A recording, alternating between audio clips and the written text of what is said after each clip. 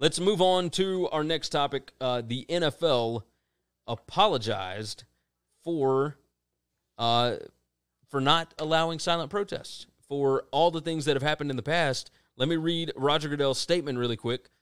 This came out Friday after we had our show where we were questioning whether or not we were actually going to see any change, et cetera, et cetera. Right. And then it happened right after we got done. So we had to bring it up today. His statement is, "We, the National Football League, condemn racism and the systematic oppression of black people," Goodell said. "We, the National Football League, admit we were wrong for not listening to NFL players earlier and encouraging all to speak out and peacefully protest. We, the National Football League, believe Black Lives Matter. I personally protest with you and want to be part of the much-needed change in this country. Without black players, there would be no National Football League, and the protests around the country are emblematic of the centuries of silence, inequality, and oppression of black players, coaches, fans, and staff." It says, this is a Yahoo article, it said, "The stance is a stark contrast to the NFL's response to player protests addressing police brutality and systematic oppression." I can't talk today. Excuse me. You're good. Colin Kaepernick set the tone for the protest that involved kneeling during the national anthem. He hasn't played since 2016 as political pressure by President Donald Trump condemned the protest, shifting the subject from black oppression and police brutality to a false narrative concerning the military and patriotism. Basically, Goodell said exactly what they asked him to say, what they said they wanted to hear from him. Yeah. So he came out and I would tell you, so you know me, and you know my great disdain for this individual. Yes. Okay. I've got to give him credit when he's owed credit. Is it too late? Sure. Okay. But you know my policy on that. I can't look back. Yeah. So long as you get him to the party, then this fight is too hard. There are too many hurdles in front of us to be worried about looking back. You're on board now? You're with us? You gave in for what we asked? Thank you. Welcome to the party. Now, what's the next step? Big swinging dick at this party.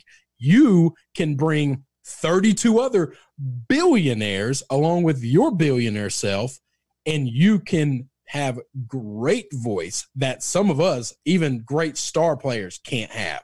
Yeah. Because of the financials that you can bring behind you. And your voice and what you represent with being the shield is always bigger than the individual player and the name on the back. And I think this is a big move forward. And whether he was coerced, whether he was backed into a corner, whatever, he's at the party and he's on our side. So let's go forward. The thing that there's one other part that I want to address. Several other people are coming out. Now, I don't know if these are other players or media members. I saw a couple of media members saying that that's not enough. We want Kaepernick back in the league. We won't forgive you until you specifically name Kaepernick by name and all this other stuff. My problem is this. The players, the black players, and this isn't every black player, so I can't say they speak for all of them, but these individuals, these men, made a list of demands. He heard them. He found them to be reasonable. He found them to be right. And he gave them what they wanted. And he's now on side with them. To now have a bunch of other rando people out in the world say that's not enough, and we also demand this, and this, I strongly disagree with. And I think if you want to have conversations about those things, that's fine. I think those conversations are important. But to then take someone who gave in to all of these players' demands and then say, all right, now we want more. That hurts the argument. It puts him back into a corner. It's going to make the NFL more defensive about ever giving in to any demands. This is why we have policies on never give in demands to ransom and terrorists and all this other stuff, because once you start, it's really hard to stop seeing the other side as constantly demanding things. I appreciate the players that were involved in this kind of took it and was like, hey, all right. I know Tyrone Matthews shared out, hey, we're good. Thank you. You know, and I think it's a good thing, not a bad thing. And I also think there's only one owner that worries me with their stance on this whole thing.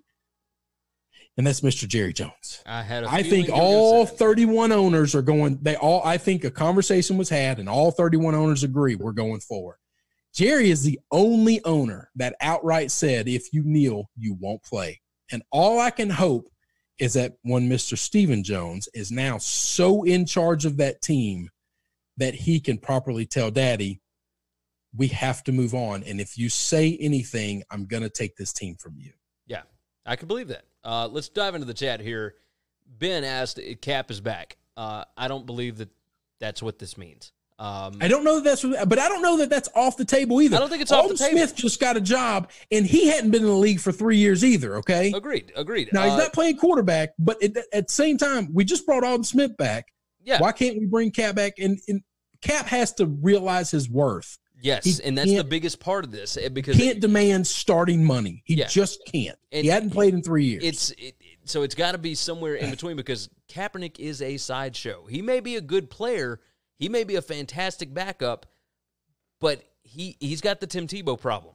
And he might be a starter. He might be. He's got to get into an organization and earn his stripes. Yeah, 100%. Michael said Mike Glennon got thrown under the bus. Yeah, there was a player that came out and said, like, you can't tell me that Cap isn't one of the best, 64 quarterbacks in this league. Like, my team just signed Mike Glennon. But we've never argued that he wasn't one of the 64. He's had opportunities. I will assure you that he had contract offers for backup roles, and he didn't want it.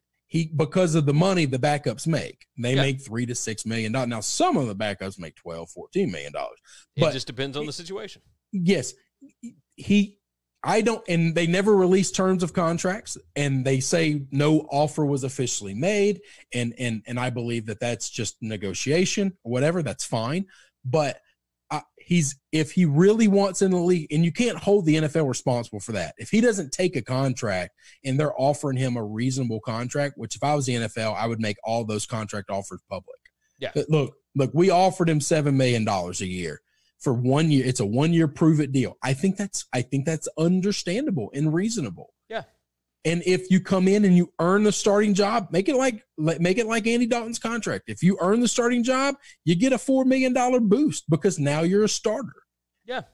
I fully understand and make that reasonable. Yeah. Michael said, if you start giving into demands, where does it end? The Brown Yeti jumped on that and said, give an inch and someone will try and take a mile. Then Michael came back and said, with as much time as they have before the season starts, does the NFL go away with having players on the field for the national anthem? No, I think they're going to let them out. I think they're going to publicize it. I think they're going to advertise it. And I think they're going to say, if you want to walk from the NFL for this, we're okay letting you walk. Because even when you walked last time, which I don't think the walk will be nearly as big as it was last time. Not after quarantine.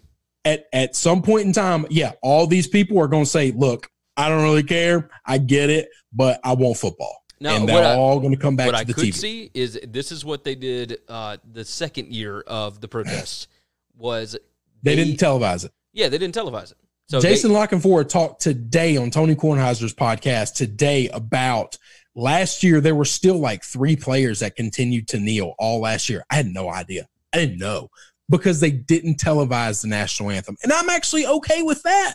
If you're the NFL and you want to continue that route, that's okay. Here's the thing. The national anthem wasn't even a thing for like a long time. Outside of the Olympics, I never understood like why we play the national, and we don't play the national anthem at the Olympics until after somebody's won a medal. Yeah. So like before a sporting event, this tradition got started, and now we feel like if you don't play the national anthem before, why? There's nothing patriotic about a baseball game outside of it was America's pastime, Same or thing a with the soccer NFL match. Or the NBA or whatever. Let's, the deal is, these are just dudes playing sports. We've talked about this before. The reason that it gets played, for anybody that doesn't know, is the U.S. military paid all of these organizations to do it. And they pay for it. They pay the NFL. They pay Major League Baseball to play the national anthem. They pay the NBA. Our tax dollars go to pay for those big ass flags that they roll out there and all these. And it's millions of dollars a year. Yeah. Michael said if they don't have fans in the stands, what's the point of the national anthem? If that happens, right? So, I mean, Chris and I'm still siding on now. The COVID numbers aren't in my favor right now, but I'm still betting. I'm taking all over bets. I'm just getting better odds on it. There you go. So we'll jump off of that. We've spent enough time Yeah. on that one. Let's